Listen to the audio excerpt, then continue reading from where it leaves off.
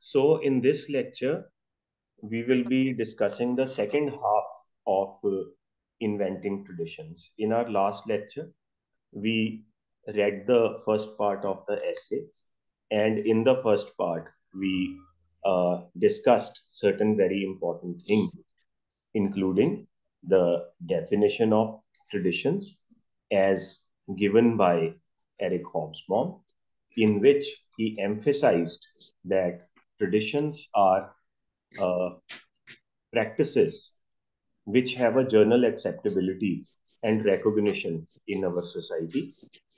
He defined traditions along these lines, that they are a set of accepted rules. Okay? They have a ritualistic and a symbolic nature. Okay? They function through repetition, and they aim to inculcate certain values and norms of behavior in the subjects of the society. So, the main point of departure was that, according to Hobsbawm, traditions are number one of recent origin. Okay? They are not as old as they claim to be. And secondly, in many cases, they are invented. And third, they have a well defined social function. I will dwell on three or four lines along which we can understand and look at traditions.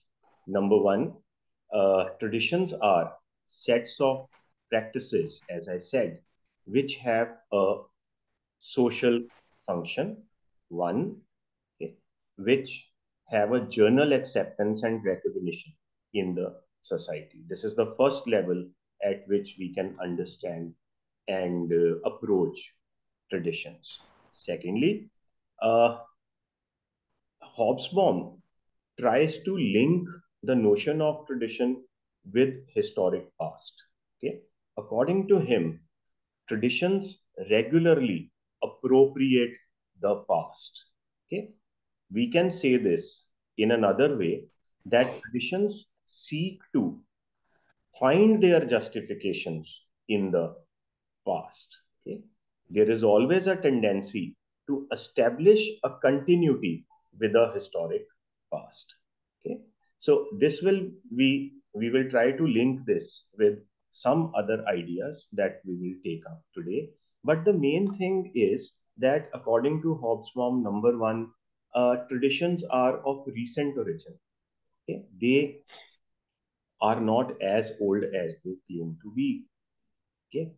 But they appropriate the past in order to uh, establish a sense of continuity. Okay? This is also a way of justifying change as natural and not arbitrary. Okay? The third level at which we can approach traditions is that traditions, as far as their social role and function is concerned, are linked with the idea of invariance, or some kind of constancy in change. Okay? It is a part of human nature that we always resist the idea that change is sudden, that the change is arbitrary. On the other hand, okay, human societies, in our collective psychology, we are more amenable to the idea that change is something, okay, which occurs according to a system.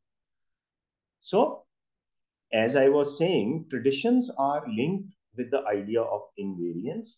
Okay, our social life, particularly in the modern times, is characterized by rapid changes and innovation. So, the one of the important functions of the various traditions that we found operating around us is that traditions posit social change as natural. and as historical and not as arbitrary and sudden. Okay? In simple words, traditions aim to explain change logically. That if uh, society is changing, if the world around us is uh, is undergoing transition, okay, it is happening because of a logic within this change. So this is the one of the main functions of religious, social, political traditions to which we all are subject. Okay. Lastly, at the fourth level, we can look at tradition as a regulatory practice. Traditions have a regulatory function as they generate a fidelity and an allegiance to political institutions. Okay? Important political institutions, whether of the past, like kingship and monarchy, or of contemporary nature, like nations and nationalisms, take the support of traditions in establishing themselves and in establishing their authority. Kingship cannot function in a vacuum in at an abstract level.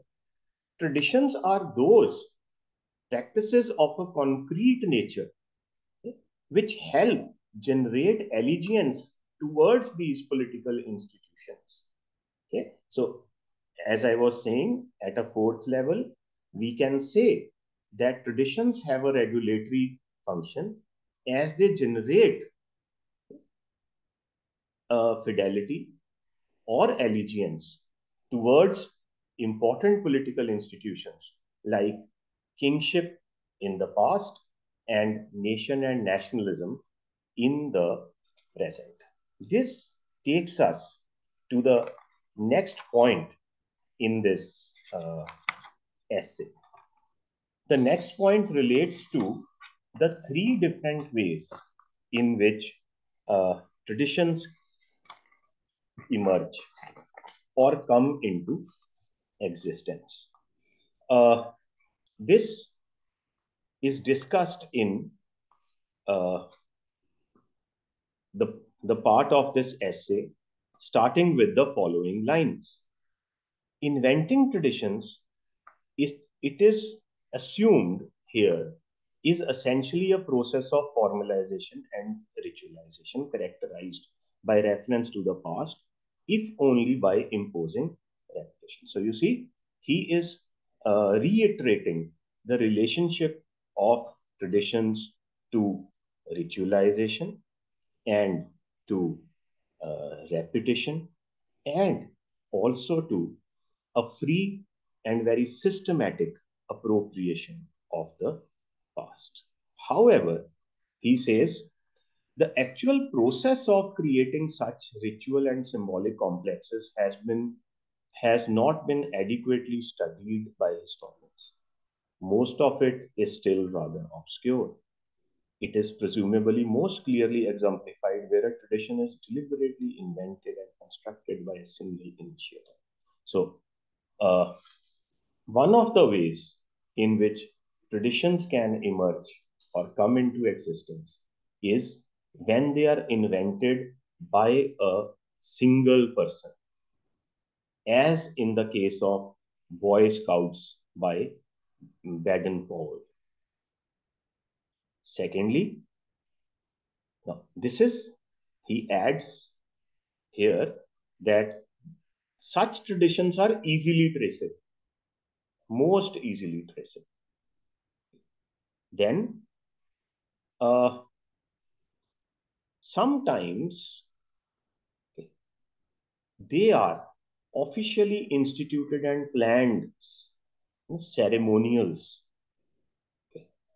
uh, as in the case of Nazi symbolism and Nuremberg party rallies. The second way in which traditions can come into existence is through the very systematically planned actions of social groups and political parties. So traditions can also begin in planned ways through ceremonials instituted by political and social groups in order to propagate their ideologies. So, political and social groups, political parties, okay, may initiate traditions related to the memory of their leaders or in other ways which aim to propagate their ideology. These traditions, Hobsbawm says, can also be easily traced. However, it is most difficult to trace the origin of those traditions which evolve slowly over a long period of time, particularly uh, those traditions which have their beginning, their inception, okay, in the activities of small groups at local levels. Okay. So some traditions originate at local levels. Okay.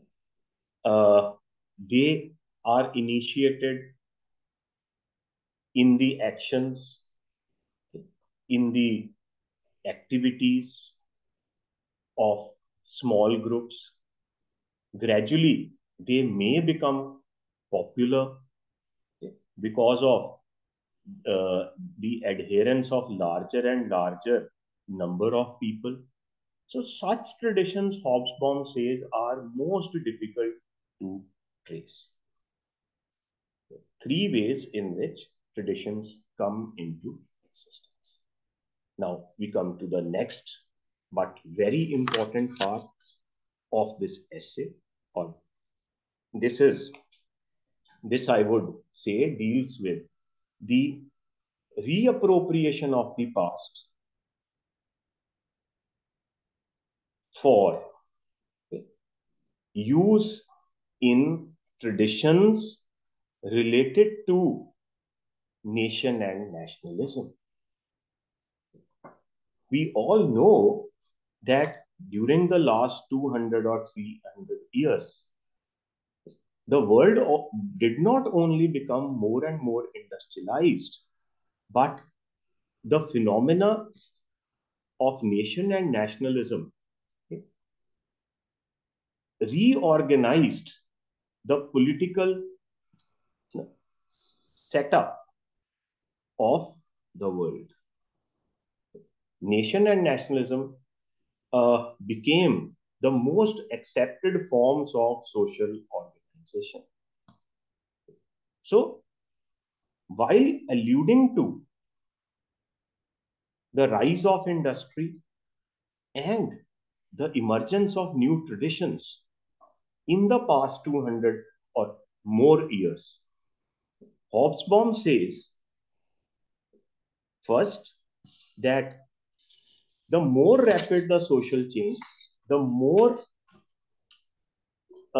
rapid is the emergence of tradition. So, one, so he has already said, we discussed it in the first part, that traditions come into existence first and foremost as a response to social change. The faster the pace of social change, the faster will be the emergence of traditions.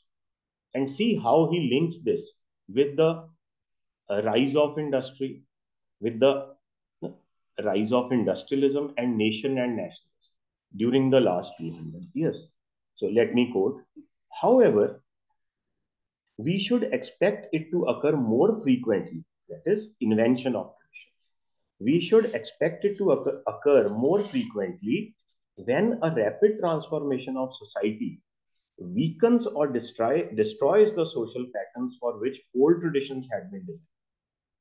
So, when there are changes in the nature of the society, old traditions may become irrelevant, they may become obsolete. At such times, you need new sets of practices with new symbols, okay, and with new energy and power to, you know, to bring about some regimentation in the society. So he says, when a rapid transformation of society weakens or destroys the social patterns for which old traditions had been designed, when society changes, the old traditions lose their meaning or they become relevantly, okay, less important. They have lesser justification in the eyes of the people. Now, it is a time when new traditions are needed in order to support new institutions and new balances of power. So, when the balance of power shifts in the favor of the bourgeois after industrialization, and after the society is reorganized along the lines of nation and nationalism, we need new traditions which are supportive of nation and nationalism. So, this is what we have actually seen as far as the progress of history is concerned during the last 200 years. New traditions, numerous new traditions, which are supportive of nation and nationalism, have come into existence. Most of these traditions exhibit all those characteristics which were there in the earlier traditions. Like they are sets of practices which have a general acceptance and recognition. They have a symbolic and ritualistic function. Okay. But most importantly, they also lay a claim to the to past, particularly the historic past, and claim a continuity. Okay? So, in simple layman's language, we can say that all the nations and nationalisms which have come into existence during the last 200 years, okay, uh, claim to be the outcome of very old histories. And this contributes to their acceptance among the people. This enhances their power and authority. This uh, tendency to present themselves and dress themselves up as having their basis in uh, historic past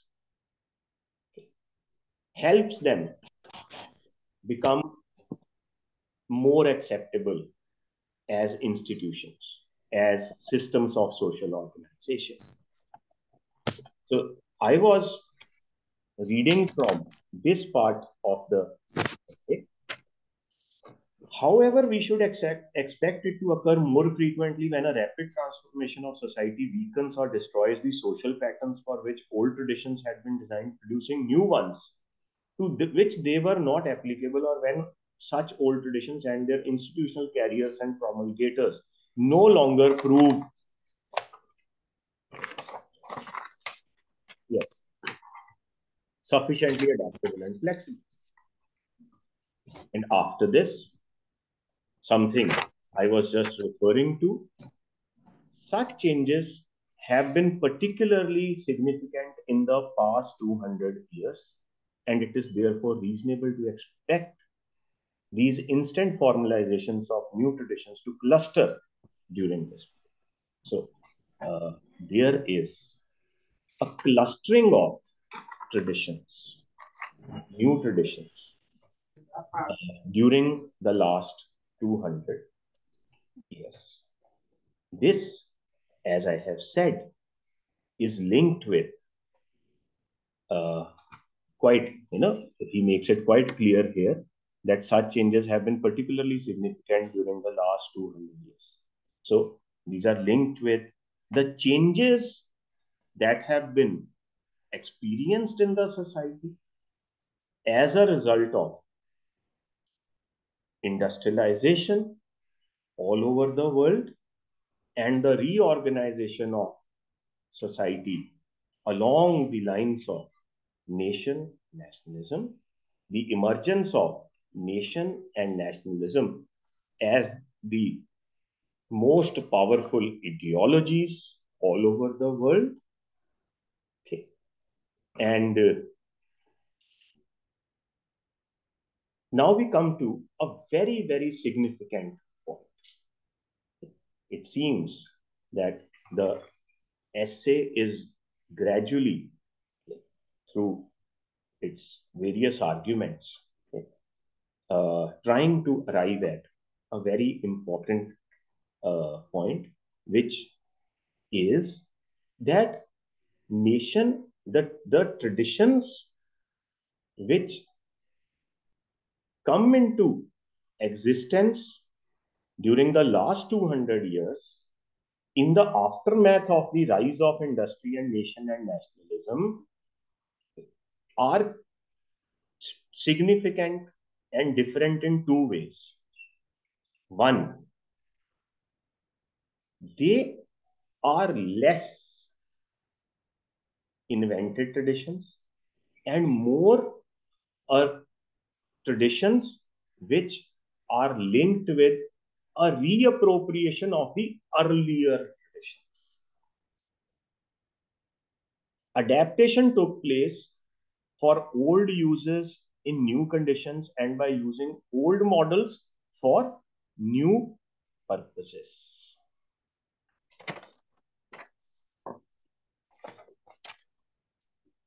More interesting from our point of view, I am quoting from the text, more interesting from our point of view is the use of ancient materials to construct invented traditions of a noble type for quite noble purposes.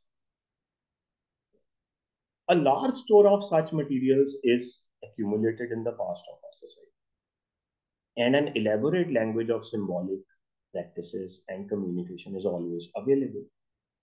So, whether it is religion or it is kingship, monarchy, or it is some feudal practices, okay, all these things begin to be used in the service of the traditions supportive of the institutions of nation and nationalism. So there is, as I said, a transformation of religion, of history, reappropriation of religion, of civilizational past, okay, of the traditions of kingship, as in the case of England.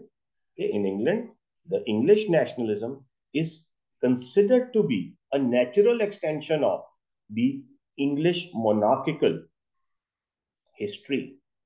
It is seen in continuation with that.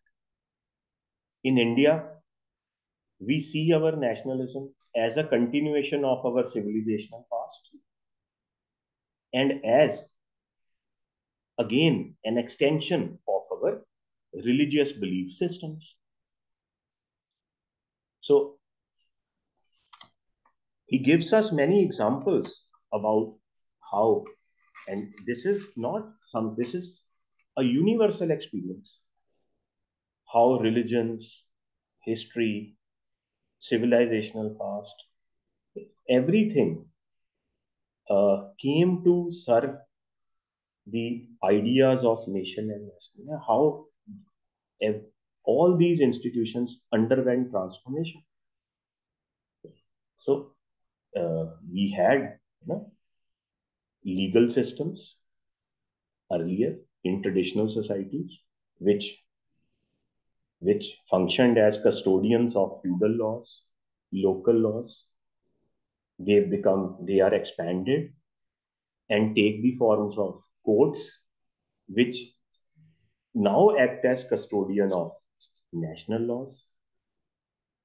There is a blending of religion and nationalism at various places, and old kings and queens, the history of old kings and queens is again appropriated and uh, and used freely to uh, to you know carry forward the ideas of related to the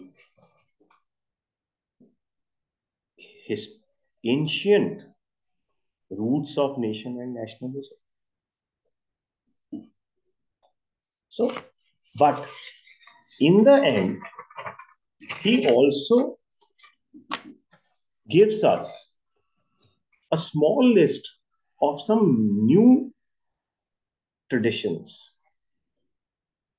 which are invented. So, uh,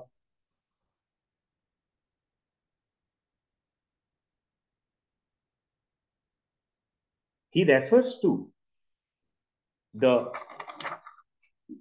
yes, let me read uh, from the last sections of this essay. It is also clear that entirely new symbols and devices came into existence as part of national movements and states, such as number one, the national anthem, okay, of which the British in 1740 seems to be the earliest.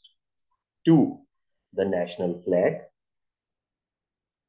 still largely a variation on the French Revolutionary tricolor, evolved between 1790 to 94, or the personification of the nation in symbol or image, either official or unofficial. So, the myths of motherland, fatherland, we also link our nationalism with the idea of Bharat Mata. So, these are some of the new ways in which national traditions take form.